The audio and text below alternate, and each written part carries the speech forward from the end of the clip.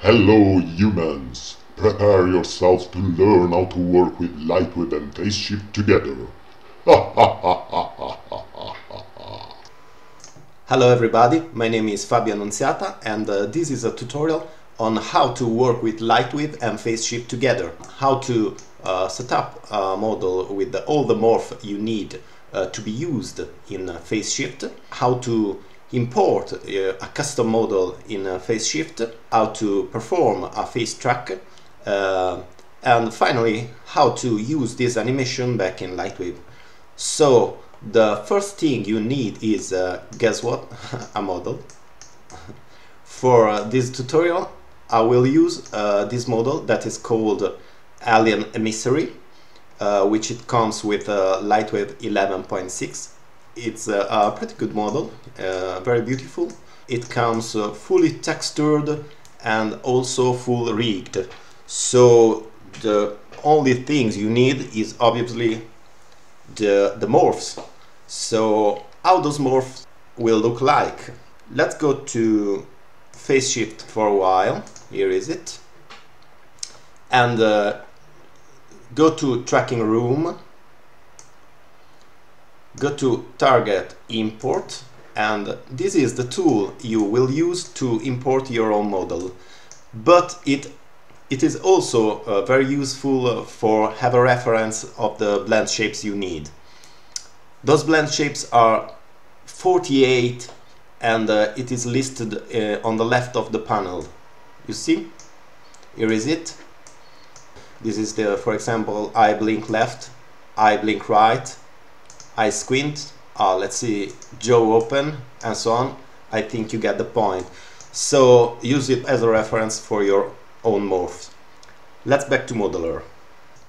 I assume you already know how to set up a morph in Lightwave, and it is also beyond the purpose of this tutorial, so I already did this task. Here is it, the vertex maps panel. Let's take a quick look on how my morph looks. For example, this is the eye blink left, eye blink right, jaw open, and so on. It is a good advice to spend a lot of time in this specific task, because the better the morph, the better the animation will look like. But you don't really have to worry too much about this, because even after you have performed your tracking process, you can tweak your morph later. So you have your model, you have all the morph, okay? Now at this point it is a good idea to detach the head from the body of your model. That's because Faceshift can track face expression and head rotation, and also where your eyes is looking at, but it just can't track the rest of the body, so it is useless to have all the body in Faceshift. Also because you will see all the body rotate in a very strange way, following the rotation of the neck. So just copy the head and paste it to another object. Here is it, I already did, just copy and paste, okay? As you can see, we still have all our morph, okay?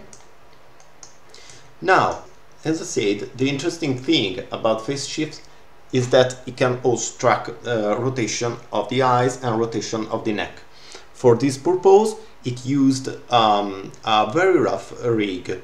You need 3 bones, one for the neck and 2 for the eyes, and one is called joint neck, one is called joint eye left, and joint eye right. Okay, so let's go to layout.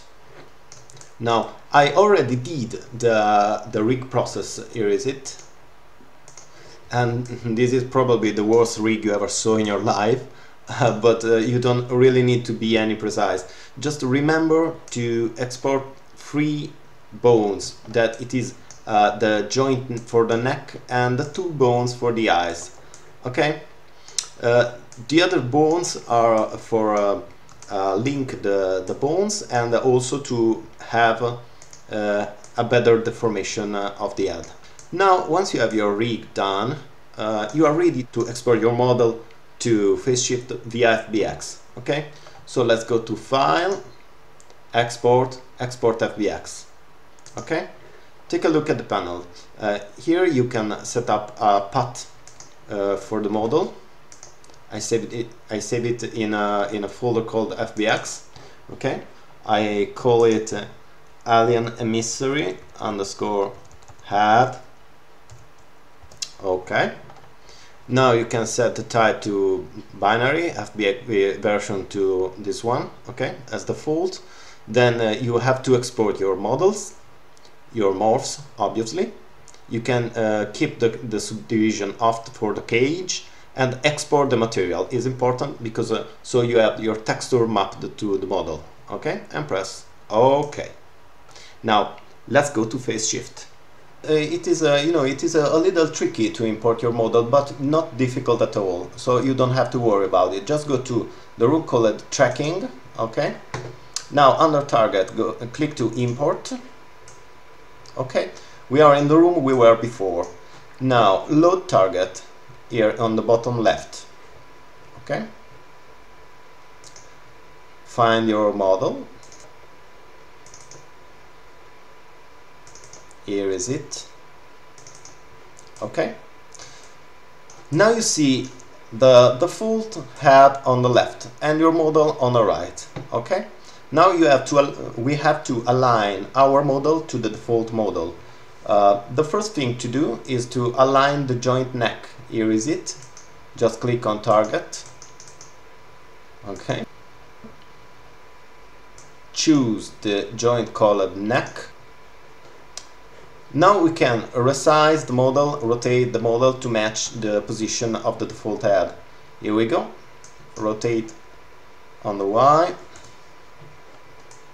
Okay.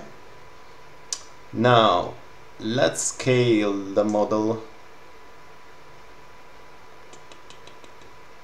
until it reached the same dimension of the default head. Okay. Now let's higher a little. Here we go. Okay, until they look similar.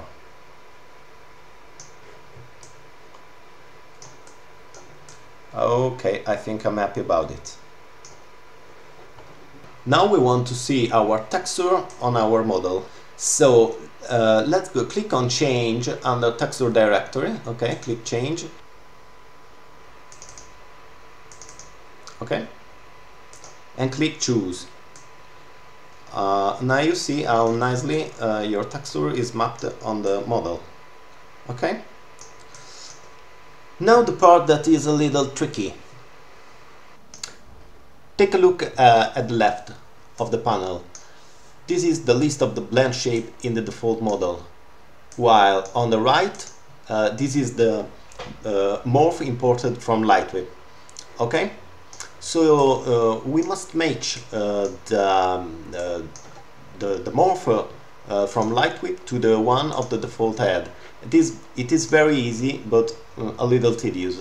So look, for example, this is the eye blink left. Okay, our model is not blinking at all. So just search for eye blink left. Here is it. Okay, and you can see we can make it blink. Okay, eye blink right, same thing. Take the slider all to right. Okay, eye squint left. Okay, eye squint right.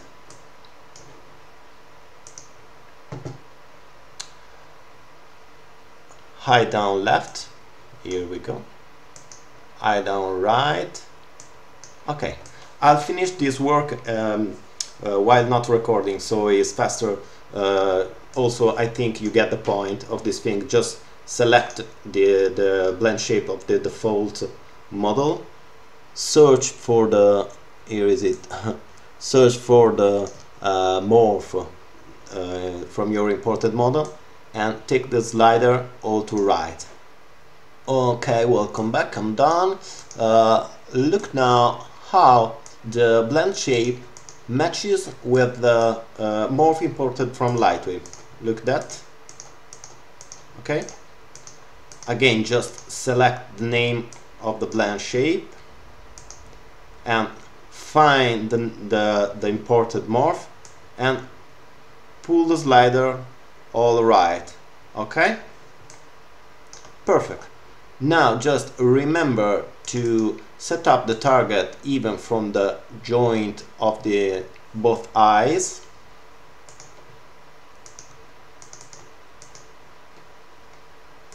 Here we go. Now we are done. Now just save the mapping. Okay, I already did this. This is the default path. Call it as you want. Okay, and click save. Okay, then click OK. Now for the fun part, just click on play. Here we go. As you can see, the model is follow me nicely. I can talk, I can move my eyes around, I can blink, I can open the mouth, I can also inflate the cheek, and I think it is inflating too much. It's not a big deal. Just go back to import. I'm sorry, just click on edit. Okay. Just search for the puff. Here is it. Okay. And set to, let's say, 0.3. Okay. So it is inflate less. Okay. Save it again. Here we go. Yes, replace. Click OK. And here we go. Now it works very better. Okay. Now we are ready to record some takes and export it to Lightwave. So as you can see, we have two buttons up here. This is for stop the tracking process. Okay. And this is for record the take. Okay. Just push the record button to take to record a take. Let's go. Let's say what can I say? Okay. Hello, humans. I came from Faceshift in peace. Okay, that was really stupid. Sorry about it. Okay.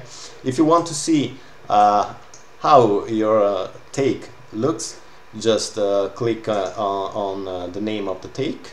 Here is it, and there is a timeline at the bottom of the screen. Just click play. Hello, humans. I came from Faceshift in peace. Okay, it's quite good to me, and we are ready to export it. Just right click on the clip name. Export an FBX. Now let's go to, you can save it wherever you want. Let's see, here, FBX. Okay, I'll call it, say, hello humans. Okay, now your target must be set as template. I'll explain this later. You can export the rotation and, if you want, the translation. Remember that the translation will be applied on the root node. Okay, you can export the audio also, and if you want, you can export the video. It exports a sequence of JPEG, and click save. This is for the audio. You can save it wherever you want. You can make a folder called audio or save it in the same folder. Okay, and click save. Okay, here we go. Now go back to layout and load your scene when you want to make your animation. I'll load this scene, which it comes with the content of Lightwave 11.6. Okay, this is our alien with the whole body, with a complete rig, as you can see. Okay, now we can see better with our texture on it. Here is it. As you can see, it has many more detail than in Modeler, because it also comes with a displacement map. Now, how we can import our animation from Faceshift to this scene? Well, it is very easy. Just go to File, Load. Here we go. Load items from scene. Here. And select our FBX. Okay, Lightwave sees an FBX like a normal scene, but it will also build a folder structure for you with the objects folder and the scene folder, etc. Scale the scene as 0.1, okay, and leave the rest as it is. Bake rotation and Lightwave bond, and click on continue. Okay, now we must select all the objects all the items in the scene. Click OK. Perfect. Now it seems that nothing is changed, but if you look down, here we go. We see that there is this is the head template, the full head from Faceshift, and it contains all the animation we recorded on our takes, the Hello Humans one.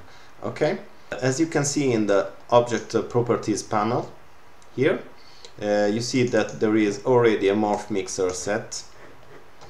Okay, and if you open an envelope, you see that this is a specific morph, and it contains all the keyframe for that specific morph.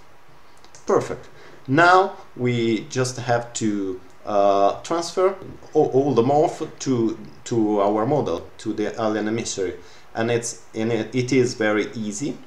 Just click on Options. Okay, Save Endomorph Mix. I already have my folder called Endomorph Mix. I already saved it early, and click OK. Now you have it. Perfect. Let's go back to our alien. Select the alien. Okay. It already have a morph mixer on it. Double click on it. Now go to Options, Load Endomorph Mix, okay, and select your Hello Human. Click OK. Perfect. Now we have all our animation mapped. Let's see better without bone X-ray. Okay, mapped on our creature. Do the same for the lower feet.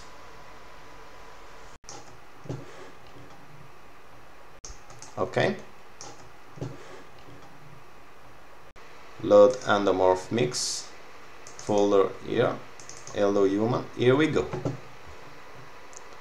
Now go to Audio. Load Audio. Okay. Let's find the audio we saved and click on it to load. Now make preview.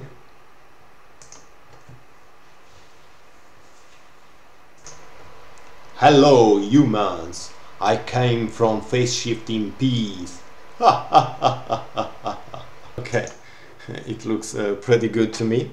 Now let's go for the head rotation and the eyes rotation. Okay, open scene editor, head control. Yes. Open the motion options. Go to controller and limits. Okay, under rotation item, click and search for our joint neck from the model from Faceshift. Here we go. Now for the aiding controller, click on same as item, and same as item.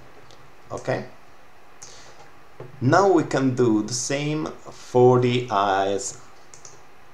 Okay, we can select both. Okay, sorry, first select the left one, go to rotation item, go to the bottom of the list, just find the here it is, joint eye left. Okay, heating controller, same as item, again same as item, and same as item. Okay, right eye, same thing, rotation item, bottom of the list, joint eye right, perfect, same as item, and same as item. Okay. Hello humans, I came from Faceshift in peace. Okay, now just remember, we also have the translation, the position of the shoulder coming from Faceshift.